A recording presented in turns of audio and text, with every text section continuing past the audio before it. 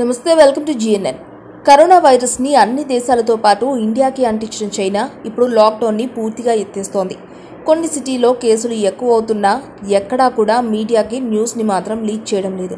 Local మీడియాకి సైతం అక్కడ కరోనా పాజిటివ్ కేసుల గురించి సరైన ఇన్ఫర్మేషన్ లేదు అంటే ఏ రేంజ్లో కంట్రోల్ చేస్తుందో అర్థం చేసుకోవచ్చు. ఇక మరో మ్యాటర్ ఏంటంటే ఇప్పుడు అక్కడ థియేటర్స్లో కొన్ని తమిళ, తెలుగు, హిందీ సినిమాలు సైతం రిలీజ్ కాబోతున్నాయట. చైనా లాంగ్వేజెస్లో డబ్బింగ్ అయ్యి త్వరలోనే తమిళ hero Dhanush cinema Asuran release కాబోతోంది. చైనా థియేటర్లో అసురన్ కనిపించబోతున్నాడు. దీనికి సంబంధించి అక్కడ పబ్లిసిటీని కూడా స్టార్ట్ చేశారు. ధనుష్ హీరోగా వెట్రిమారన్ దర్శకత్వంలో తెరకెక్కించిన తమిళ చిత్రం అసురన్. ఈ సినిమా బాక్సాఫీస్ దగ్గర సెన్సేషనల్ హిట్ కొట్టింది. దీన్ని తెలుగులో వెంకటేష్ హీరోగా నారప్పగా రీమేక్ చేస్తున్న సంగతి తెలిసిందే. శ్రీకాంత్ అడ్డాల డైరెక్షన్లో చేస్తున్న ఈ సినిమాలో హీరోయిన్గా ప్రియమణి నటిస్తోంది.